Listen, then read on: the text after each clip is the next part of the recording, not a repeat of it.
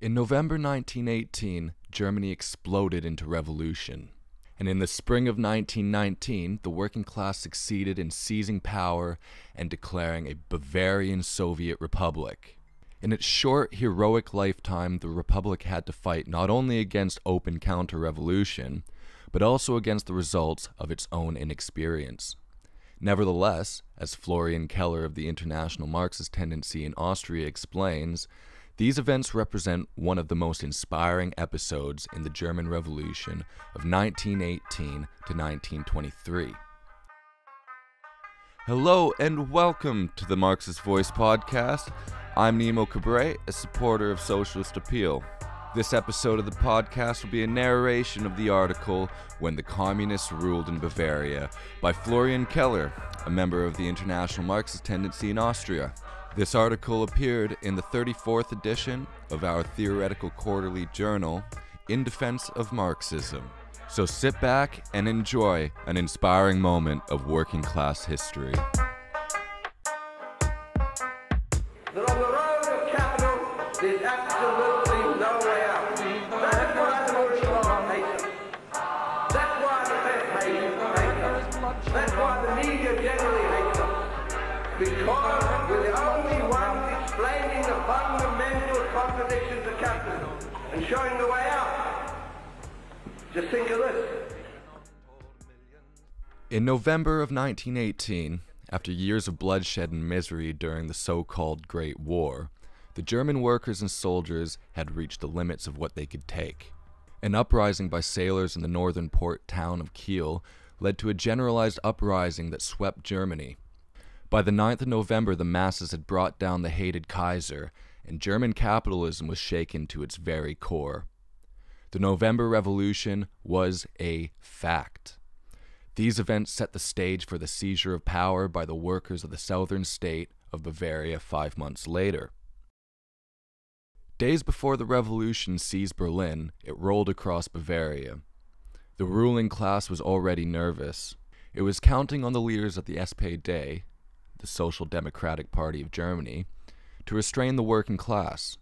On the 6th of November, at a meeting of the last ministry appointed by the King of Bavaria, speaking on a planned demonstration that would spark the revolution, the Social Democratic deputy, Erhard Auer, had a confident message for the bourgeois ministers. Don't pay so much heed to Kurt Eisner. Eisner is done. You can count on it. We have a hold over our people. I'm going to join the demonstration myself. Nothing at all will happen. Events, however, would give Auer, the SPD, and the ruling class a shock. The next day, the Bavarian monarchy was toppled, and Kurt Eisner, the leader of the centrist USPD, the Independent Social Democratic Party, became the first Republican head of the government of Bavaria. On the 7th of November, hundreds of thousands of people, most of them workers, responded to the calls of the SPD and the USPD to march on Munich's Theresienwiese for peace and freedom. A section of the assembled workers were led into the city behind a brass band, led by Auer himself.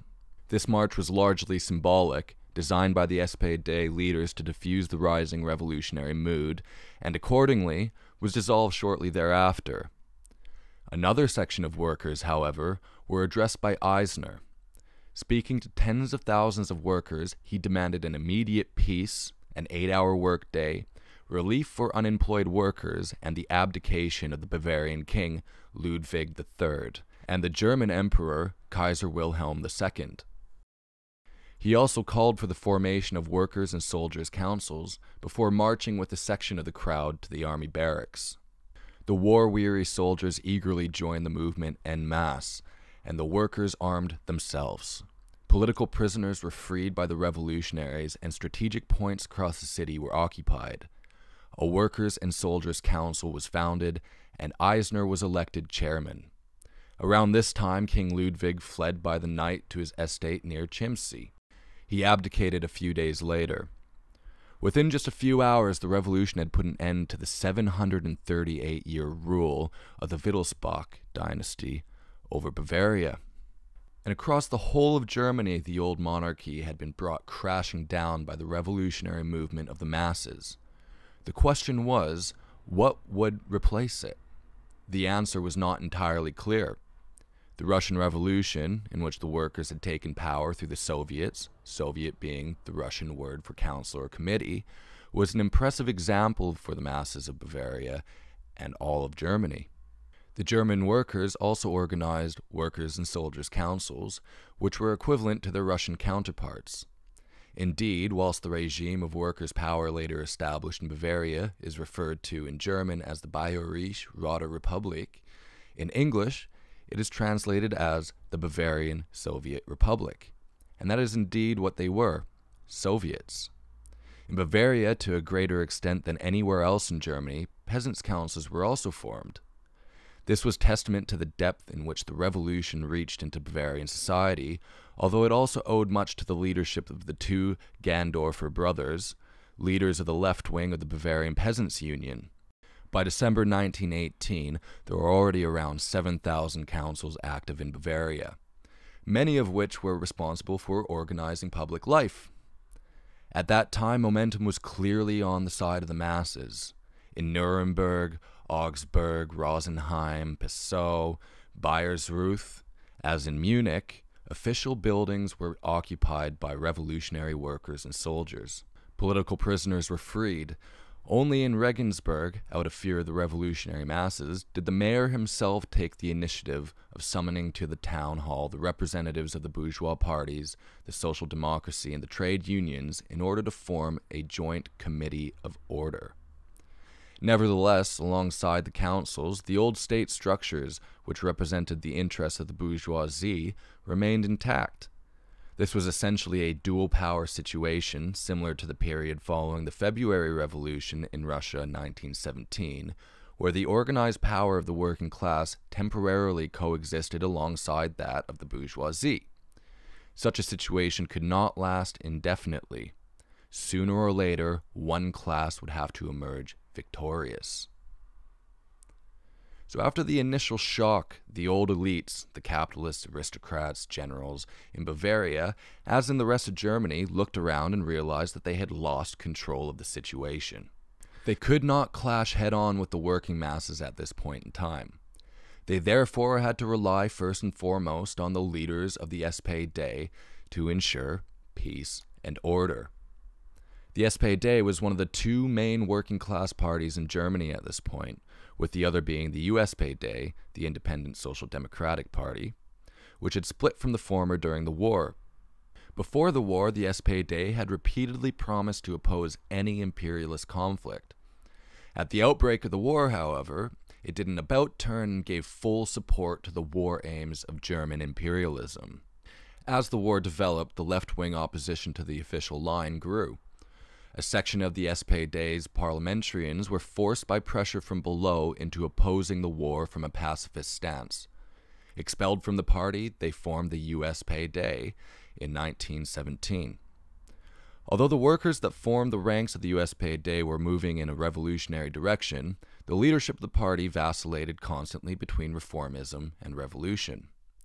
With the outbreak of the November Revolution, the SPD sought to consciously dampen down the revolution.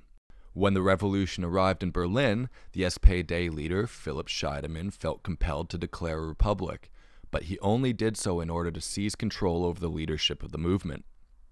In Bavaria, led by Erhard Auer and others, the SPD played the same role. The masses had entered the scene, and neither the state apparatus nor the leaders of the social democracy could withstand them. The SPD leaders had lost so much of their authority amongst the workers. On the 8th of November, the day after the revolution, Auer himself described in the Münchner Post how the leadership of the Social Democrats had not wanted a revolution, not even one directed against the monarchy. He said, "Under the pressure of the terrible distress of the German fatherland, without our involvement, yesterday's rally turned into an act of political will that all parts of the population must now reckon with." But the revolution was now an established fact. Workers' and soldiers' councils were being set up across the region, and the bourgeoisie was on the back foot. The leadership of the SPD quickly changed its course and took on a pro-revolutionary guise. To do otherwise would have meant completely losing its influence over the working class. Instead, The SPD leaders attempted to wrest control of the newly formed councils into their own hands. On the whole, they initially met with success, particularly outside of Munich. In Munich itself, however, the Workers' and Soldiers' Council, known as the Revolutionary Workers' Council, which formed the nucleus of the Munich Workers' Council, proved a hotbed of the left. Representing the Munich working class, the RAR became the most important council in Bavaria, and on this basis, it issued a call for the formation of a central council of the delegates from across the region. Eisner was formally elected as the leader of the RAR and was pronounced the minister-president of the new republic. But he had no clear perspectives for the revolution and constantly wavered under the contradictory pressures of the masses on the one side and the bourgeoisie on the other. The bourgeoisie was on its knees, but instead of striking it down, Eisner used his authority and that of the councils to protect it.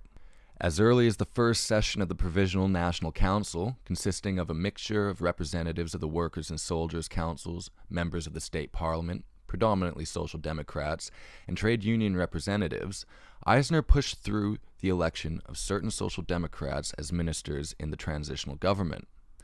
Auer, for instance, was made interior minister. 2 bourgeois ministers were also brought into the government. These men were hated by the most active layer of the working class owing to their role in the war. But ultimately, rather than leading the working class to power, Eisner was pinning his hopes on winning the old monarchist state bureaucracy over to supporting a bourgeois democratic republic. While giving certain concessions to alleviate the enormous pressures from below, the new government did everything it could to channel the revolution down a harmless path of bourgeois democracy. 5 days after the uprising, the government tried to bring the formation of the soldiers' councils, which were springing up everywhere, under its control. New legislation granted the soldiers' councils rights that went further than in any other part of Germany. The power of the officers was severely curtailed. Soldiers' councils were given the right to remove certain non-commissioned officers, to request the removal of others, and to make their own recommendations for replacements. On the surface, it seemed as though the revolution had thoroughly broken the officers' power over their soldiers in Bavaria. But in the final analysis, by these measures, Eisner's government reduced the soldiers' councils, which held de facto power in their units, to advisory bodies. In the meantime, the power of the army top brass ultimately remained intact. In the end, Eisner's program was a dead end for the revolution in Bavaria. He planned to create a living democracy of the masses before establishing a formal democracy, i.e., convening a state parliament. This was a utopian attempt to reconcile the workers', soldiers', and peasants' councils with bourgeois parliamentarism. His position reflected the pressures he was under by the bourgeoisie on the one hand and the Munich workers organized in the councils on the other. In a meeting of the Council of Ministers, Eisner explained how, even if the National Assembly does not turn out as we expect, Parliament can no longer play the role it used to, as it is no longer possible to govern against the Workers' Council in Munich, or else there will be a second revolution. Eisner stopped short of supporting real workers' democracy, that is to say, the establishment of a Soviet state along the lines of the one in Russia. Ultimately, he was attempting to reconcile the interests of the working class and the bourgeoisie in some sort of power-sharing agreement, a formalization of the dual power situation that had existed in Bavaria. But these two classes have irreconcilable interests. The rule of one precludes the rule of the other.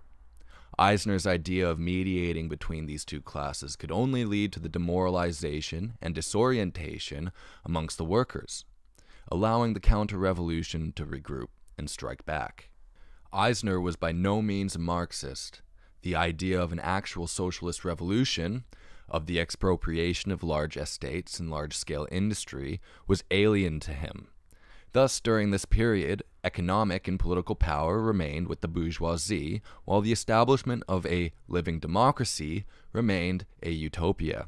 Nonetheless, Eisner stood to the left of the social democracy, which, with the support of the bourgeoisie, set out to promote parliamentary elections across Germany as a means of undermining and ultimately destroying the workers' councils.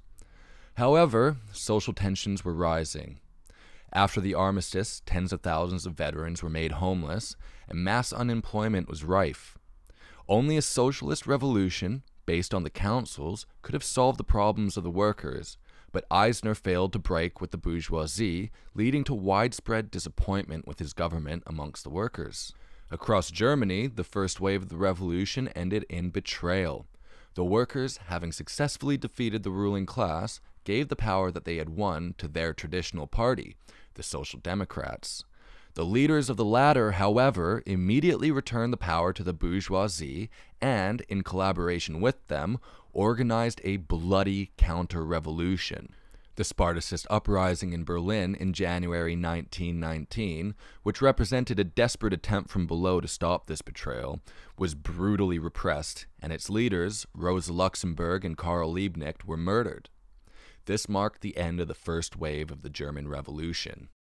In Bavaria, too, the mood was rapidly changing. Eisner finally buckled under the pressure of the bourgeoisie and the Social Democrats. He called an election to the state parliament for the 12th of January under the direct impact of the suppression of the Spartacist uprising that was finally put down on the same day. With Eisner and the USPD failing to take the lead and no alternative party around, demoralization set in. The elections resulted in a victory for the conservative BVP, the Bavarian People's Party. As in 1912, it had emerged as the strongest party, but on a much reduced vote. The SPD, meanwhile, won 33%, almost twice as many votes as it had received in the 1912 state election. The USPD, on the other hand, received only 2.5% of the vote. This result had showed that the rural areas had hardly begun to feel the effects of the revolution up until that point, and that the consciousness of the masses lagged behind events, despite their tremendous victory over the old regime. In the countryside, there was a particularly sharp class contradiction between farm laborers, poor farmers, and large landowners.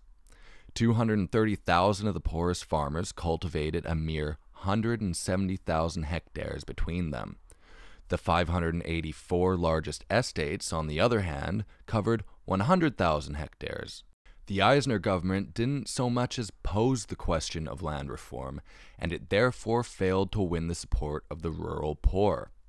But the result also reflected the fact that a large layer of workers, who had been awakened to political life for the first time by the revolution, saw supporting the traditional Workers' Party, the SPD, with its newfound left-wing rhetoric, as the easiest way to pursue their aims.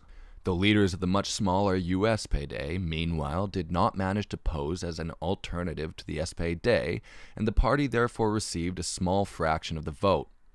Ultimately, the program of the USPD was not decisively different from that of the SPD, and Eisner was unable to solve Bavaria's social problems.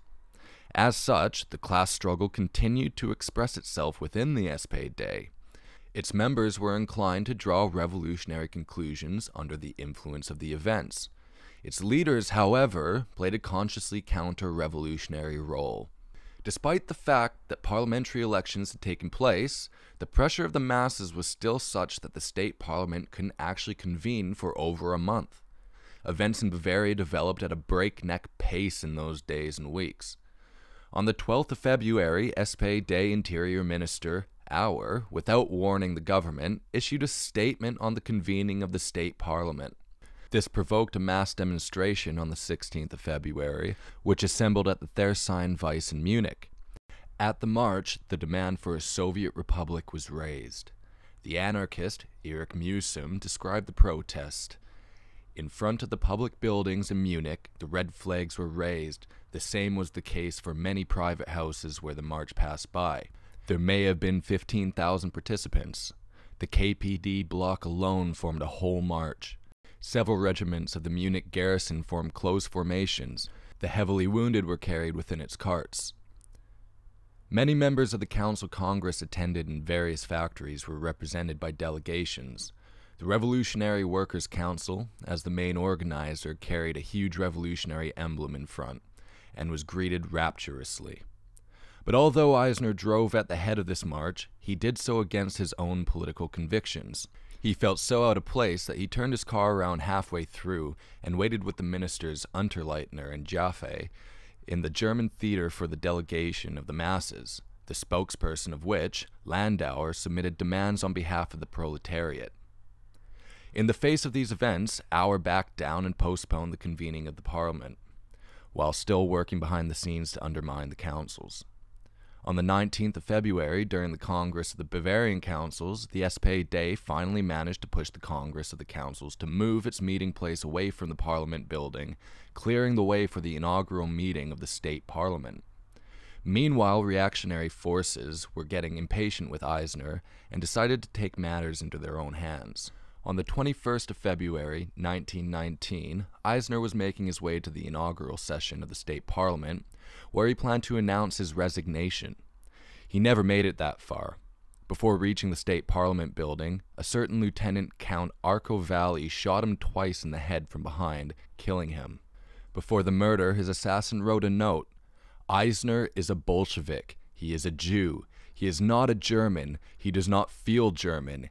He undermines all patriotic thinking and feelings. He is a traitor." The murder had been prepared in the bourgeois press by a disgusting campaign of smears that openly paraded the reactionary sentiments of the old nobility, officers, and capitalists. For them, Eisner, although he was by no means Bolshevik, represented a thorn in their side with his unclear stance on law and order, and his responsiveness to the pressure of the workers. As the bourgeoisie secretly rejoiced in his death, dismay and anger rippled through the Munich working class. A member of the left-wing RAR, a cook named Alois Lindner, stormed into the state parliament and shot at Auer after the latter chose to convene a session of the state parliament session, irrespective of the murder. In the turmoil that followed, an unidentified person shot and killed Conservative MP Osel. Members of the state parliament dispersed without having elected a government. Under the impact of Eisner's murder, a new revolutionary mood swept through the Bavarian working class. A general strike immediately broke out, and the reactionaries, who had been much emboldened by the vacillations of the working class leaders, found themselves completely paralyzed. A regional congress of the Workers' and Soldiers' Councils met on the 25th of February and responded to the events by transferring legislative power to the central executive of the Bavarian Councils, and decided to arm the working class. On the 26th of February, hundreds of thousands of workers accompanied Kurt Eisner's funeral procession. On the 1st of March, the Congress of Councils proclaimed its own government. Events had reached a boiling point, but the working class still fundamentally lacked a clear revolutionary leadership. The reformist and centrist leadership of the SPD and the USPD remained at the head of the workers. The Communist Party of Germany, the KPD, had only just been founded. Its members were few, and it had a weak base in the working class. Unlike the Russian Bolshevik Party, which had been formed as a Marxist cadre organization over the course of a decade and a half prior to the Russian Revolution, the KPD was formed in the heat of the German Revolution. Although Rosa Luxemburg had developed an incisive critique of the SPD leadership before the First World War, the Spartacist League was only founded by herself and others after the war had broken out. It remained a loose network of revolutionaries until the foundation of the Communist Party at the Congress of the 30th of December, 1918, to the 1st of January, 1919. No sooner had the party emerged, blinking into the daylight, than its most outstanding leaders, Luxemburg and Liebknecht, were murdered in Berlin. Despite its inexperience and its shallow roots in the working class, the program of the KPD, of a Socialist Soviet Republic, enjoyed tremendous widespread support in Bavaria, as the mass demonstrations against the opening of the state parliament on the 16th of February had shown. The Bavarian Party chairman, Max Levine, was a popular, well-recognized figure in the workers' movement, who chaired the Munich Soldiers' Council. But this did not translate into a large membership or a strong organization for the KPD. Karl Retzlaff, a 23-year-old worker and KPD organizer from Berlin, describes a meeting with Levine, which vividly contrasts the mass audience that the party's ideas enjoyed against the diminutive size of the party itself. The meeting took place in one of the biggest beer halls in Munich. The room was tightly packed with many sitting on chairs and tables and standing in the hallways. I guess around 3,000 people must have been in the hall. Although there was 1 hour until the scheduled start time of the meeting, the room was frightfully crowded. The speaker's table was raised on the podium, from which the brass music blared into the hall. The podium was kept free by stewards. Max Levine appeared with a sizable entourage. As I would come to learn later, this entourage represented almost the entire Communist Party of Munich. Even measured against the rest of the German party, the members and cadres of the Communist Party in Bavaria were very inexperienced. As such, the party made many mistakes. It boycotted the elections for the state parliament and the National Assembly. It also refused to conduct patient work in the trade unions, making it very difficult to establish a stable base in the working class and to extend the party's reach. Neither was there any attempt to conduct a systematic struggle to gain a majority in the labor movement and the councils. Thus, while the party enjoyed widespread influence, it did not have the organizational strength to lead the working class when the crucial time came. This would later prove to have disastrous consequences. Instead of adopting patient methods, many members harbored illusions in the USPD and the anarchists. The systematic building of an independent party was simply neglected for a long time. The situation became so bad that the national KPD leadership decided to send a number of experienced cadres to Munich to help build the party. First and foremost amongst these was Eugen Levine, Retzlaff, who we have previously mentioned, and later Paul Froelich. A systematic build-up of party cells in the factories and barracks only began after they had arrived in the middle of March 1919. The sharp shift to the left led to a crisis within the SPD. Following the assassination of Eisner, many party members resigned in disgust and were instead joining the USPD or the KPD. However, neither of these parties managed to decisively take the leading role in the movement. Pressure from below was building on the SPD leadership, which responded by promoting leaders who, at least in words, had argued for Soviet power.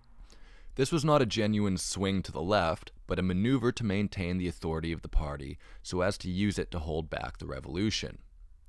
The SPD leaders were bracing themselves with all their might to resist a second revolution. This was clearly illustrated by the fact that, although the Congress of the Councils had declared a new government, the SPD leaders made sure that that government never met.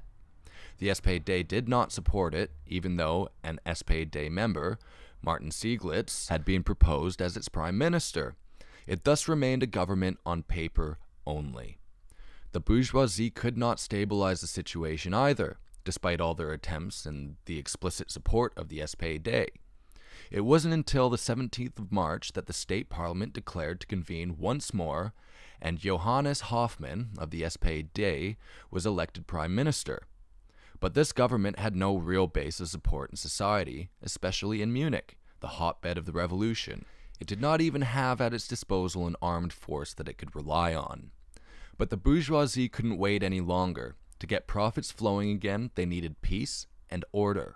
Under Philipp Scheidemann of the SPD, the federal government had temporarily silenced the working class across Germany through the use of the right-wing Freikorps to massacre the workers. The bourgeoisie was therefore piling pressure on the Bavarian government to follow the rest of the country and bring about order in this unruly state. Under this pressure, the Council of Elders of the State Parliament called a session on the 8th of April to finally enable the government to function. But for the organized working class, this was like a red flag to a bull. The move clearly communicated the direction that the events were heading, towards the total liquidation of the revolution and its gains. As these events were unfolding in Bavaria, a Socialist Soviet Republic had been declared in Hungary on the 2nd of March 1919. The idea of a new revolution to establish a Soviet Republic based on the councils of soldiers and workers enjoyed growing support in Bavaria. The Social Democratic leaders could see quite clearly that another direct collision with the workers' aspirations would likely sweep them away entirely, and control over the movement would slip out of their hands. A section of the party leadership decided, therefore, to ride the tiger in order to tame it. Resolutions in favor of the proclamation of a Soviet Republic were passed at a number of SPD events.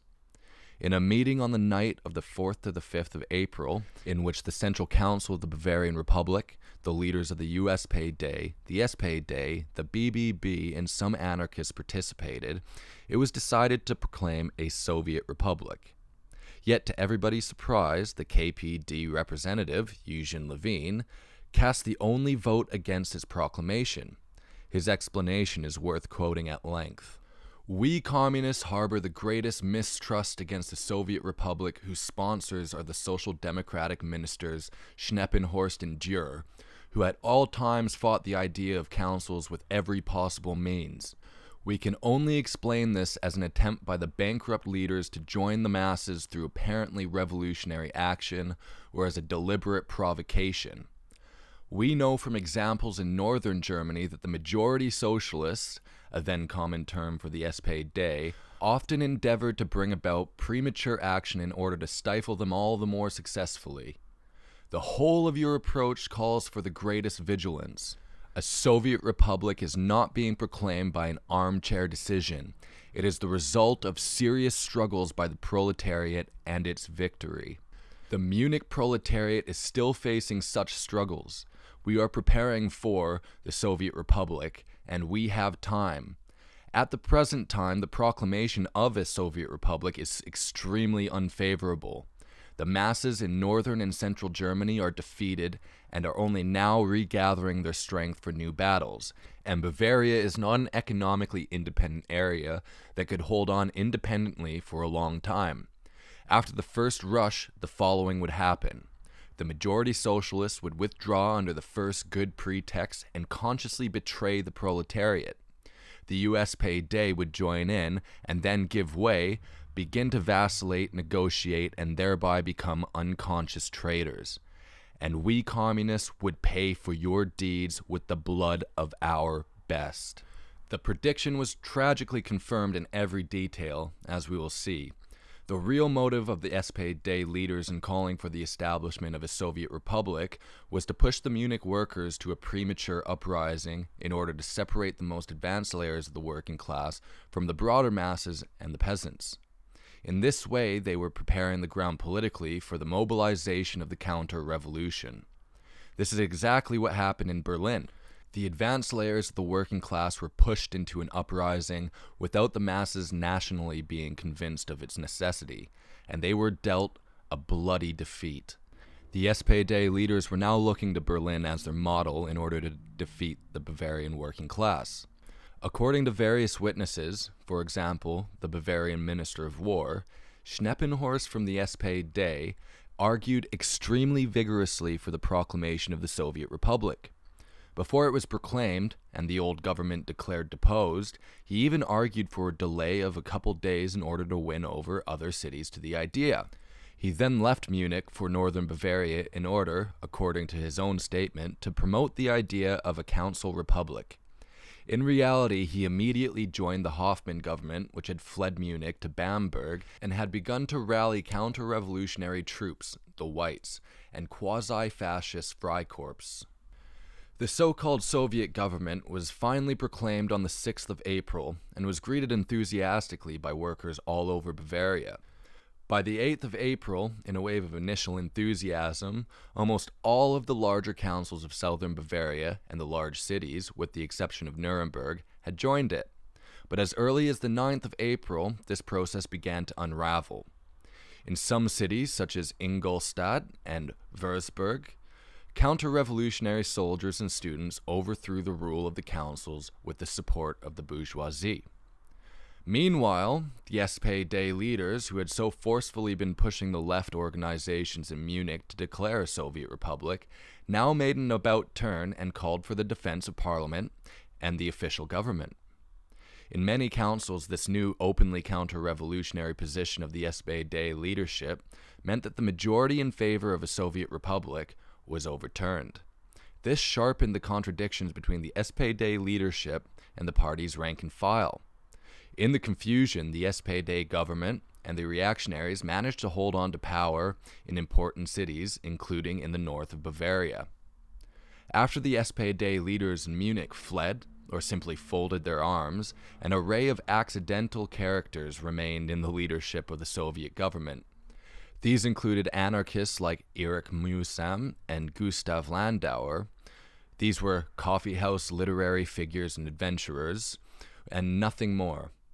They had no base of support in the working class. They did, however, harbor a never-ending reservoir of completely utopian and romantic notions. Paul Froelich of the KPD, who would later write a book on the events of the Soviet Republic, described these characters thus: "The gentlemen who participated in the conspiracy voted for each other. Political experience was not considered, so a selection of fragile characters and unclear minds came about. The People's Deputy for External Affairs, Lipp, who was even elected as chairman of the Executive Council, and therefore the government, at Mühsam's suggestion, but whom nobody knew, turned out to be mentally ill. After trying, among other things, to declare war on Württemberg and Switzerland for their refusal to lend trains to Bavaria, he was deposed and admitted to a mental hospital." The USPD, as Levine had foreseen, was gripped by paralysis. After Eisner's assassination, the pacifist Ernst Toller had become its chairman. He had only a few months of political experience, and yet he took up the leadership of the Central Council and of the government. Under his leadership, precisely nothing happened. Instead of constructing the new social order, the 7th of April was declared a national holiday. Instead of mobilizing and arming the working class to occupy the central points of traffic and communication, to organize the defense of the Republic, to ensure the supply of all necessities of life and socialize large-scale industries, on the 7th of April, these gentlemen socialized the university. Froelich writes, "A purple-red poster was emblazoned on the street corners. Dictatorship of the proletariat. The bourgeoisie was brought down through a poster. The working class had been lifted into the saddle without having done the slightest thing through a romance of political adventurers. The dictatorship of the proletariat consisted of only one thing. It was given a holiday." The working class looked warmly towards this new Soviet Republic, but in practice it had not taken the reins of society into its own hands following the armchair proclamation of the new regime. Meanwhile, bourgeois propaganda disseminated horror stories about the situation in Munich, especially among the peasants, who at the time made up almost 40% of Bavaria's population. A whole series of peasants' councils, which were increasingly dominated by rich farmers and thus came under the influence of the right wing of the BBB, announced a food ban on Munich, exacerbating the dire food situation. The Soviet Republic was in serious danger. Not until the 10th of April did the Soviet government begin arming the workers, and even then it was only able to find 600 rifles in total. It issued a decree that asked the counter-revolutionary bourgeoisie to hand over its weapons, but without the instruments of power to enforce such a decree, the results were pathetic. The counter-revolution was now gaining in confidence. The paralysis, lasting days on end, led the counter-revolution to conclude that a single firm blow would be all that's needed to bring down the new Soviet Republic. After consulting the SPD leaders in Munich, Alfred Sefertitz, commander of the counter-revolutionary Republican Protection Force, which still operated unchecked in the city, traveled to Bamberg. There, he received the permission of the Prime Minister in exile, Hoffmann, to overthrow the Soviet government. The coup was launched on the morning of Palm Sunday, the 13th of April 1919. Posters appeared in the name of the whole garrison of Munich, declaring that the Central Council was deposed. The Republican Protection Force occupied the premises of the Central Council and arrested a number of the leaders of the Soviet Republic, amongst them Erich Mühsam, who were transported out of Munich. The KPD had initially rejected the drawing board proclamation of a Soviet Republic. In this, it was correct. Taking power was an adventure that had strengthened the counter-revolution. The real necessary course of action was to firstly win over the broader masses, in particular the peasants. Now, however, the Soviet Republic was a fact, and it was supported by vast layers of the working class. A defeat of the Soviet Republic would mean a defeat of the revolution, and the working class realized this. Nevertheless, the KPD was vacillating in the face of the counter-revolution. With the bloody experience of the failed Spartacist uprising and the murders of Karl Liebknecht and Rosa Luxemburg still fresh in the minds of party members, the leadership was contemplating conceding defeat. Paul Froelich reports that the party leadership at first discussed whether or not to recognize the shift, i.e. the coup, as a consummated fact, which the actions of the party had to adapt to. But on the ground that the mood was completely different, even before the coup attempt, enormous pressure had mounted in the factories and the barracks for the young KPD to join the Soviet government, and even to take it over completely. Now, with the specter of counter-revolutionary terror looming large, the masses began to mobilize, and they were prepared to fight. The KPD leaders were completely taken by surprise by this resurgence of revolution. Retzlaff reported that a revolutionary elan that surprised us has now shown itself. Not only our party members, but thousands of workers have made themselves available for the struggle. Meanwhile, in the city, there were armed confrontations with white troops everywhere. The KPD knew that the original proclamation of the Soviet Republic had been half adventure, half provocation. But now that it was an established fact, and the workers, faced with open counter-revolution, were mobilizing to defend it, the party could not stand aside. The party therefore called for the establishment of armed workers' units. Many soldiers also joined them, increasing the pressure on the counter-revolutionary troops, who withdrew to the main station of Munich. Eventually, the station was stormed, and Sefertits, along with counter-revolutionaries, escaped being killed or captured after fleeing by train. Despite the many mistakes and miscalculations of its leadership, and the resources at the hands of the counter-revolution, the Munich workers easily defeated the bourgeois counter-revolution and placed power in the hands of the Communist Party. On the 13th of April, a Congress of Workers and Soldiers' Councils declared the old Central Council dissolved. A new 15-person action committee was formed as a new government.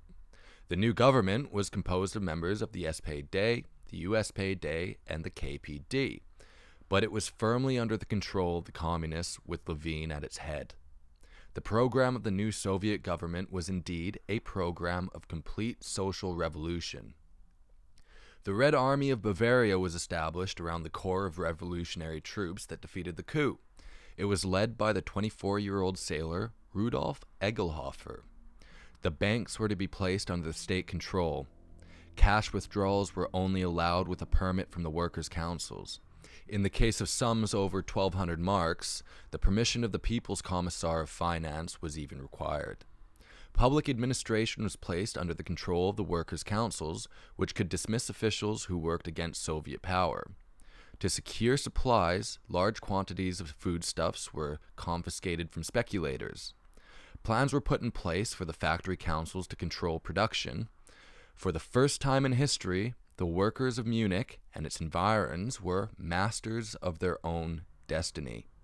The victory against the counter-revolution had given the most active layers of the working class an enormous boost of confidence, and had clarified the situation. The illusions many workers had harbored in the role of the SPD leaders evaporated, and the Munich workers were moving sharply to the left. However, elsewhere, the objective conditions were not so good. The Soviet Republic was isolated in the south of Bavaria around Munich, and counter-revolutionary troops were marching against it. The Soviet government immediately began building up a determined defense, despite the unfavorable conditions. 20,000 rifles were delivered to the factories, where Red Guards were formed. A Red Army was established, consisting of revolutionary soldiers and volunteers. It was imbued with an internationalist spirit. Russian and Italian prisoners of war joined, as did many Austrians. The bourgeoisie and counter-revolutionaries were disarmed, but new threats kept rising.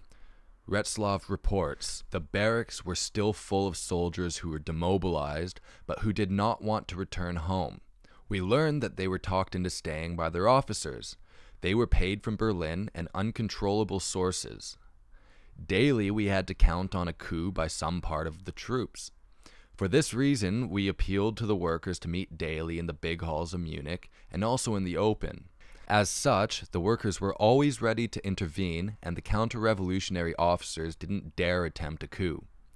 To demobilize the workers and to organize defenses, a 10-day general strike was declared, but this decision completely stalled the economy of the Soviet Republic, exposing the shaky basis upon which it rested. News of the workers' conquest of power generated enthusiasm around the world. Far beyond the borders of Bavaria, the declaration of another Soviet republic, alongside the Russian and Hungarian republics, was greeted as a further step along the path of international socialist revolution, which, at this time, seemed unstoppable. The KPD hoped that word of the establishment of a Soviet republic in Bavaria would revive the workers' will to fight in the rest of Germany. The news also reached Soviet Russia, to whom Levin had sent revolutionary greetings. At this time, the Russian Civil War was in a critical phase, and the young Soviet power was threatened with destruction. Nonetheless, Lenin, who had himself lived in Munich for 2 years at the beginning of the 20th century, found time to reply. His message to Levin is worth quoting in full. Message of greetings to the Bavarian Soviet Republic. We thank you for your message of greetings, and on our part, wholeheartedly greet the Soviet Republic of Bavaria. We ask you insistently to give us more frequent, definite information on the following. What measures have you taken to fight the bourgeois executioners, the Scheidemans and co.? Have councils of workers and servants been formed in the different sections of the city? Have the workers been armed? Have the bourgeoisie been disarmed? Has use been made of the stocks of clothing and other items for immediate and extensive aid to the workers, and especially to the farm laborers and small peasants? Have the capitalist factories and wealth in Munich and the capitalist farms in its environs been confiscated? Have mortgage and rent payments by small peasants been cancelled? Have the wages of farm laborers and unskilled workers been doubled or trebled? Have all paper stocks and all printing presses been confiscated so as to enable popular leaflets and newspapers to be printed for the masses? Has a 6-hour working day with 2 or 3 hour instruction in state administration been introduced? Have the bourgeoisie in Munich been made to give up surplus housing so that workers may be immediately moved into comfortable flats? Have you taken over all the banks? Have you taken hostages from the ranks of the bourgeoisie? Have you introduced higher rations for the workers than the bourgeoisie? Have all the workers been mobilized for defense and for ideological propaganda in the neighboring villages? The most urgent and most extensive implementation of these and similar measures, coupled with the initiative of workers, farm laborers, and acting apart from them, small peasants' councils, should strengthen your position. An emergency tax must be levied on the bourgeoisie, and an actual improvement effected in the condition of the workers, farm laborers, and small peasants at once and at all costs. With sincere greetings and wishes of success, Lenin. Despite the lightning speed of events and the partial information that Lenin had access to, these lines are a testament to his sharp understanding of the tasks of the Soviet Republic and the weaknesses of its measures. Indeed, the question of land was never resolved by the Soviet Republic. Lenin was fully aware that, in the wake of the defeats of the rest of Germany, the situation of the Bavarian Soviet Republic was extremely dangerous. In his message, he therefore sought to outline, as best he could, how the revolution might nevertheless succeed. His message didn't reach Munich until the 27th of April, by which time defeat was sealed. What this short document represents is a blueprint for how a revolution might succeed despite the most difficult of circumstances. Lenin's proposals are in sharp contrast to the behavior of the Stalinists, who would later argue in the midst of the Spanish Civil War for the scrapping of the social demands of the peasants and workers so as to forge an alliance with the progressive bourgeoisie. On the contrary, the Soviet Republic could only succeed if it implemented radical measures to improve living standards, which could awaken the porous and unorganized layers of the working class and peasantry in the whole region. Such measures were vital in order to give them something worth fighting for, spurring them into action.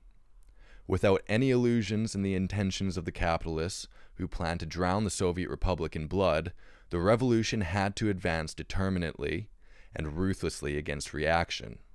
After the triumph over the Palm Sunday coup, the Soviet Republic had secured a few important victories against the government of Hoffman, which tried to break the power of the working class through military force. it quickly became apparent that it was impossible to effectively use the regular Bavarian army against the revolution. On the 15th of April, in the town of Freising, for instance, 1,200 soldiers of the 1st Rifleman Battalion decided to hand over their weapons and move to Regensburg after discussions with revolutionaries. The officers had no choice but to obey the will of the soldiers. Even in the first physical clashes, the Red Army was victorious. On the 15th of April, it drove the Whites out of the Alex and Karlsfeld districts in the north of Munich. On the 16th of April, the Red Army forced the White Guard to completely retreat from Dachau, where 1 day earlier workers from the gunpowder factory had taken hundreds of white soldiers by surprise and disarmed them. These initial victories, however, quickly passed, and the revolutionaries failed to take advantage of them. The USPD chairman, Ernst Toller, who had recently been deposed from the government, played a lamentable role. Now in command of the Red Army troops in Dachau, he pushed for negotiations instead of pursuing the Whites, who were on the back foot. This wasn't the last time that he would play such a miserable role. His actions allowed Hoffmann's government to catch its breath and prepare a counterstrike. After their initial setbacks, and with the revolution failing to gain decisive support beyond Munich, the roles had changed and the counteroffensive began. Unlike the Red Army, Hoffmann's forces were battle-hardened counter-revolutionary troops without any illusions in negotiations. First among them were the Freikorps, drawn from all over Germany. The latter were veterans of counter-revolution, having already drowned various workers' revolts in blood across northern and central Germany. The most infamous of these murderous bands was the Marine Brigade Erhard, which later gained notoriety as the principal pillar of Wolfgang Kapp's coup attempt in 1920, the so-called Kapp Push. The Bavarian capitalists invested heavily in this blood-drenched defense of their wealth. The high command of the armed forces in Bavaria, Arnold Ritter von Moll, wrote to Hoffmann, "Circles of bankers transferred 690,000 marks to the army high command, provisioned for the troops." With these resources, the Hoffmann government was able to mobilize approximately 60,000 armed men who were now advancing fast. On the 20th of April, Augsburg was conquered by the Whites.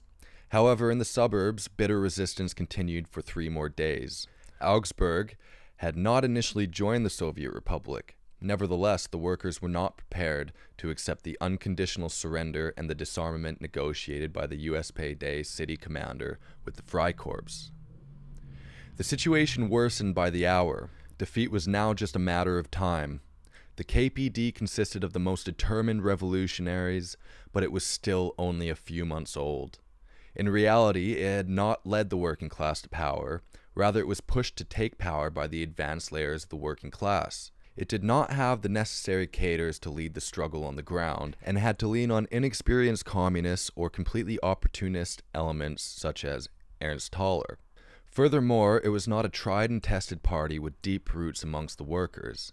This gave the final days of the Soviet government a very chaotic character. Although many workers wanted to fight until the bitter end, more vacillating elements hoped that they might be able to reach compromise with the Whites. It was under these circumstances that Toller once more got the upper hand. He had already been working away behind the scenes to sabotage the KPD government in an attempt to reverse his deposition from the head of the Soviet. On the basis of raising hopes for a negotiated solution, he successfully rallied most of the workers' councils behind him on the 27th of April and expelled the communists from power. The hopes of the workers quickly evaporated. The cry for negotiations had completely disarmed the working class in the face of the advancing Whites. Hoffmann had no interest, therefore, in actually engaging in negotiations. The reactionaries calculated that the time had come for the counter-revolution to exact its brutal revenge against the workers. They wanted once and for all to banish the last thought of revolution from the minds of the workers. With the communists driven out of the government, the Soviet Republic's most determined defenders were gone, and the new government planned to cease all resistance. On the 1st of May, Munich was completely surrounded, and on the 2nd of May, completely conquered. The last town to fall was Kolbermoor, in the district of Rosenheim, Upper Bavaria, on the 3rd of May. The horrors of the counter-revolution now raged with full force. Revolutionaries were hunted down and mercilessly killed. According to official statements, 38 government soldiers and 93 members of the Red Army died in the clashes. But various other sources reported that the reactionary troops murdered up to 2,000 workers and Red Army soldiers. In the statistics, these deaths appear either as summary executions, fatal accidents, or not at all. For instance, 21 members of a Catholic Journeymen's Association were captured while planning a theater performance. They were tortured and some were beaten to death. The lucky ones were shot. Amongst many other victims, the sailor Rudolf Egelhofer, commander of the Red Army, and Kurt Laudauer were also murdered. Eugen Levine was also captured and put on trial. Levine knew his time was up and defiantly said from the stand, "We communists are all but dead men on leave. Of this I am fully aware. I do not know whether you will extend my leave or whether I shall have to join Karl Liebknecht and Rosa Luxemburg. In any case, I await your verdict with composure and inner serenity. For I know that, whatever your verdict, events cannot be stopped. And yet, I know, sooner or later, other judges will sit in this hall, and then those will be punished for high treason. Those who have transgressed against the dictatorship of the proletariat. Pronounce your verdict if you deem it proper. I have only striven to foil your attempt to stain my political activity, the name of the Soviet Republic, with which I feel so closely bound up, and the good name of the workers of Munich. They, and I together with them, we have all of us tried to the best of our knowledge and conscience to do our duty towards the international, the communist world revolution." A few days later, he was sentenced to death and executed, a decision sanctioned by the SPD government of Bavaria. Max Levien was able to flee to Austria, where the government, headed by the Social Democrat Renner, decided to lock him up for over a year, contemplating the question of sending him back to Bavaria, where he would most likely have shared the fate of Levine. In the end, he was released and emigrated to the Soviet Union. There, in 1937, he fell victim to Stalin's bloody purges. As one of the leaders of the Bavarian Soviet Republic, he was shot for membership of an anti-Soviet terrorist organization. The tragic irony of this would certainly have been lost on Stalin's butchers.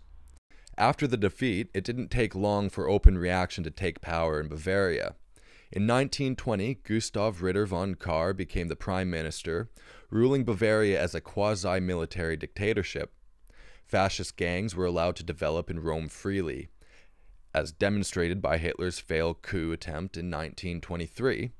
But although the working class was defeated, the revolutionary traditions and memories of those mighty events lived on. The Bavarian workers had fought and lost, but during these battles they had learned valuable lessons and continued to participate in the revolutionary events developing in Germany in the years to come.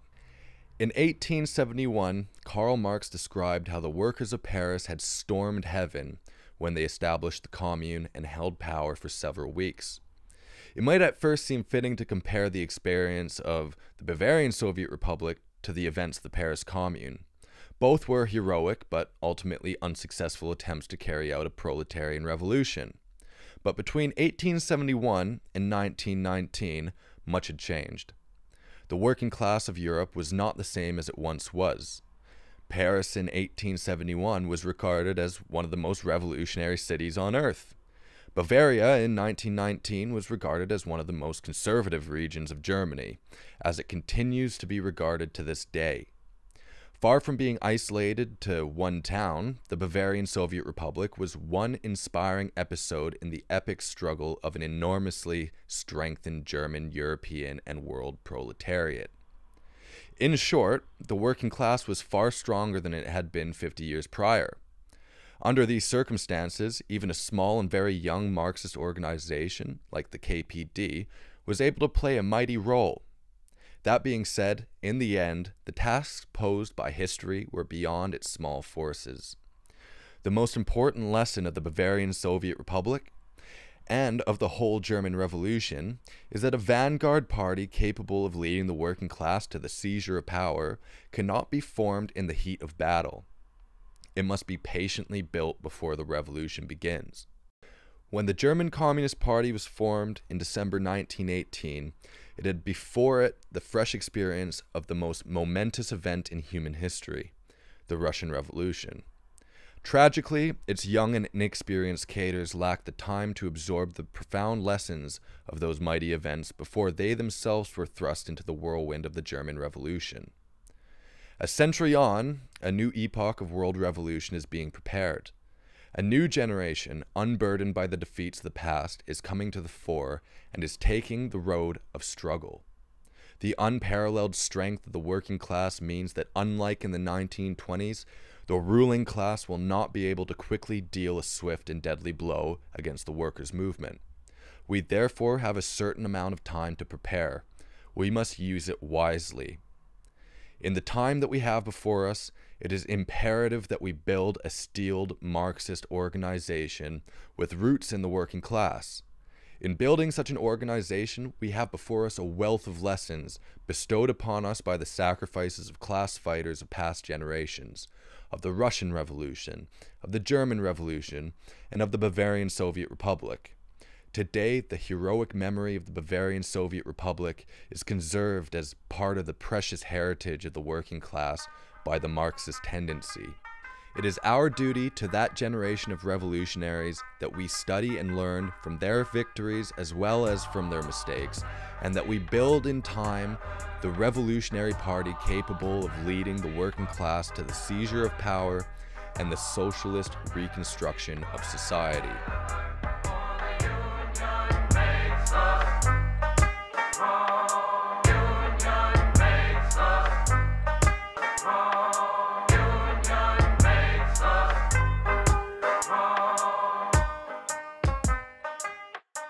That's it for this episode, and thank you for listening. If you like what you heard, please share, subscribe, follow, as it helps us be heard by more people, or consider making a donation to the International Marxist Tendency, or subscribing to Socialist Appeal. Or better yet, if you're feeling moved by this episode and want to be part of the solution, why not join the IMT and fight for socialism in our lifetime? You can learn more about the IMT and how to get involved at socialist.net. Be good, be safe, be lucky. Until next time, Red Salute. Taken untold millions. We can break their haughty power.